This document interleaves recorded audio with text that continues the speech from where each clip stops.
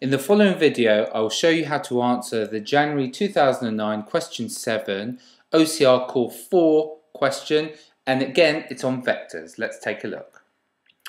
Okay, question 7, a nice 10 marker. It says show that the straight line with this equation meets the line passing through here and find the point of intersection of these two lines.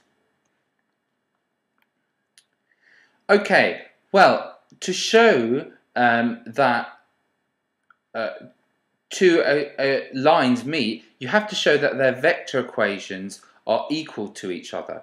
So the first thing I'm going to do is I'm just going to write this line 1. I'm going to write the vector equation 1 in a different form, as I always do. Writing it in one line, I'm just going to say that's 2 plus t.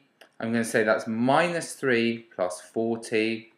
And I'm going to say that's 5 minus 2t, so 5 minus 2t. Okay, that's a sort of slightly neater way of writing those vector equations. So this was a minus 3 here. Okay, now I need the vector equation of the second line. Well, for a vector equation, I need a point on the line, okay, and the direction to get from one point to the other. So I'm going to take this as my point on the line. And I'm going to say, how do I get from here to here? Well, I get from there to there by doing that position vector, take away that position vector. So for R2, it's going to be that point. I'm going to take that point as my point on the line, 9, 7, 5. Okay, and it's going to be plus s lots of the direction to get from there to there, i.e., that vector take away that vector. So that would be 7 minus 9, 8 minus 7, and 2 minus 5. And the vector equation of that line would therefore be R2 would be 9, 7, and 5. Okay, plus s lots of minus 2, minus 1, and plus 1 and minus 3. Okay, and combining those like I did in this case here, I would get that to be 9 minus 2s, 9 minus 2s, 7 plus s, and 5 minus 3s, 5 minus 3s. Okay, so for two lines to have a point of intersection to meet, their vector equations must be equal for some t or some s. So let's just write the equivalent equations. If these two things are equal, then I could certainly say that 2 plus t would be equal to 9 minus 2s, and I'd call that my equation 1. I would say that minus 3 plus 4t would be equal to 7 plus s, and that would be equation 2. And I would say that 5 minus 2t would equal 5 minus 3s, and that would be my equation 3. Now I've got three equations with two unknowns. I just have to solve these simultaneously.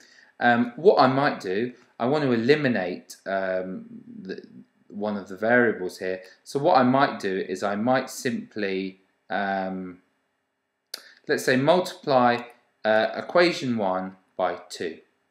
That would give me 4 plus 2t is equal to 18 minus 4s. I will call that equation 4. Okay, now I can consider equations 3 and 4, and if I could add them, that would eliminate the t's. So if I added equation 3 to equation 4, I would get a 9. Minus 2t plus 2t is nothing. 5 plus 18 is 23. And minus 3s minus 4s is minus 7s. Okay? So, making s the subject of the formula, or solving for s, subtract 23 from both sides, I would get minus 7s equals minus 14. So s, therefore, must equal 2. Okay, so s is 2 is one of the answers. I've used equations 1, 3, and 4, so let's find t from one of those. 9 minus 2 lots of 2, well 9 minus 4 is 5, and to get t I'd have to take away this 2, so t must be equal to 3. Okay, now They are, what I'm saying, are the points where these two lines are equal each other. Let's just check they work in all the equations. Minus 3 plus 4 lots of 3 would be minus 3 plus 12, which is 9. And over here, 7 plus 2 is 9, so it works in that equation. And it would work in 3 and 4, since I got it from those equations. So S is 2 and T is 3 make these two equations have the same point. And what is that point? Well, the point of intersection is simply where you put, let's say, T is 3 into this line here. So it would be 2 plus 3 is 5, minus 3 plus 4 times 3, minus 3 plus 12 is 9, and 5 minus 2 lots of 3 is minus 1. Let's just check it would work with S is 2 in the other one. S is 2 here. 9 minus 4 is 5. 7 plus 2 is 9. And 5 take away 6 would be minus 1. So there's our point of intersection done. Okay, and now it asks us to work out the acute angle between these two lines. Now remember, when doing this, all I care about is the direction components of the equations of the line and working out the dot product of them. So I'm going to let A be this direction of line 1, which is 1, 4, minus 2.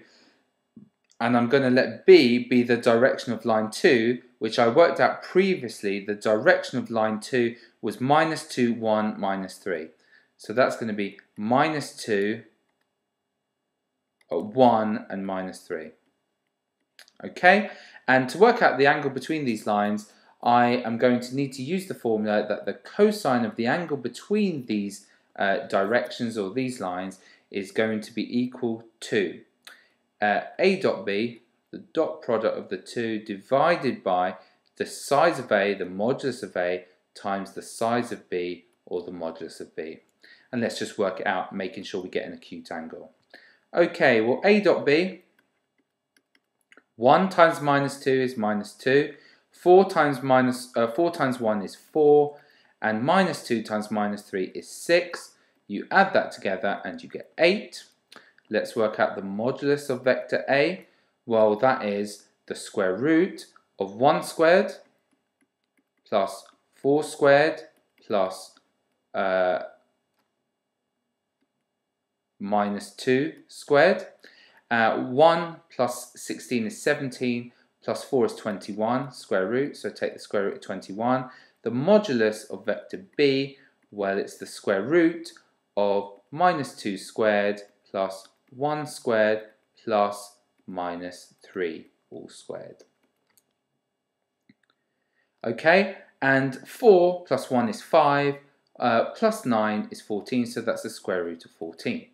Okay, now the cosine of the angle then, plugging this all in, the cosine of the angle between these vectors must be 8, A dot B here, divided by root 21 times root 14. Okay.